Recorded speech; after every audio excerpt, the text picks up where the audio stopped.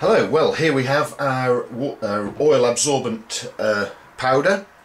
I'm just going to put some engine oil in here, just like so, and just to make it a little bit more viscous and nasty, I'm going to put some ready mix paint in there as well.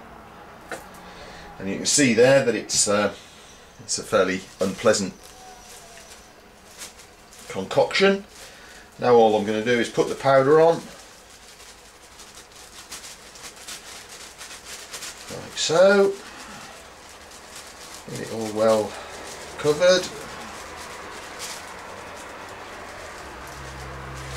like that, and then we'll just, in this case obviously I'm just using a paintbrush, but any sort of yard broom, that sort of thing, just start working it in, and you'll see that the powder starts to grab hold of the oil and the paint mixture, and there it is, all starting now. It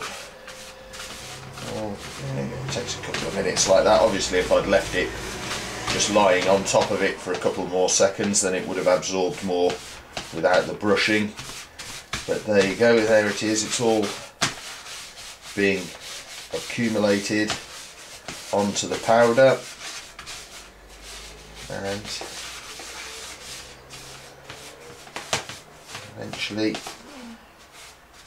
you just get all the powder with all the oil in a couple of seconds, and you'll see that that is all been grabbed by the powder.